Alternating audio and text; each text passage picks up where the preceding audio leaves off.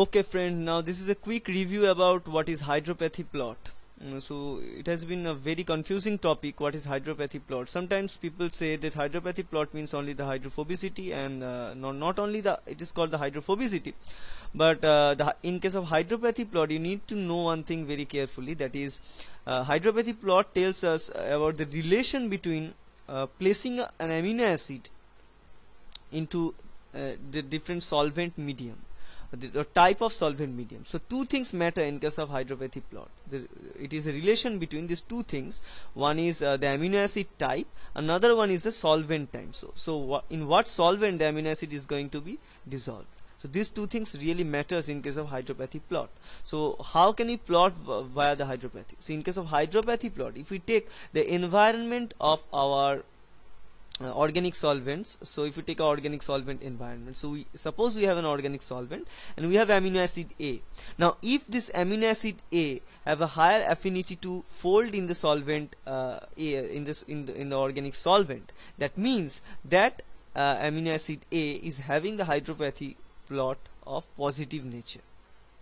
And suppose we have a amino acid B which need the del G for folding in the organic solvent for that B amino acid is positive. That means that means the B amino acid cannot spontaneously fold or cannot spontaneously go into the solvent that we have taken. So in this case, that B amino acid is carrying the hydropathy index of negative. And similarly, if we take the environment of water, if we take an environment of water and we take an amino acid A in case of water, so in case the amino acid which is easily can be dissolved in the organic solvent, but it is very hard to dissolve in the water, so it is getting away from water. It needs the del G for it to dissolve in water is positive. That means in case of water, if you take a soluble medium water, then in this case the hydropathy for the A amino acid will be negative, and in other case for the B amino acid in this case will be positive.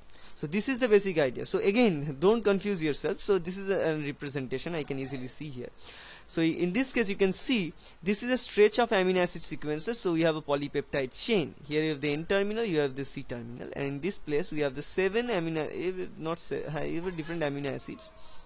Okay, and there are these amino acids, one is green, one is a light green, dark green, light green. So all these things are amino acids. So among these amino acids we can see amino acid 1, 2, 3.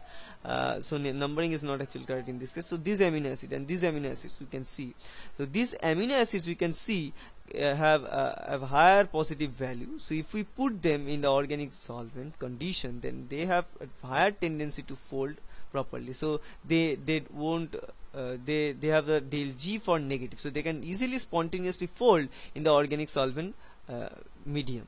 So that means in this case they have a higher tendency to fold in the organic solvent or in the hydrophobic conditions. So this kind of amino acids can be easily folded under the concentration of hydrophobic nature. So they can interact with each other via the hydrophobic interactions, and these amino acids are generally tends to be enclosed inside each other in a medium. So if these amino acids are making any alpha helices, because as we know alpha helix has a higher tendency to be present in the cell membrane, then this amino acid has to be presented in the outside of the alpha helices, that they can interact with the hydrophobic chains of the fatty acid which is can be found in the cell membrane.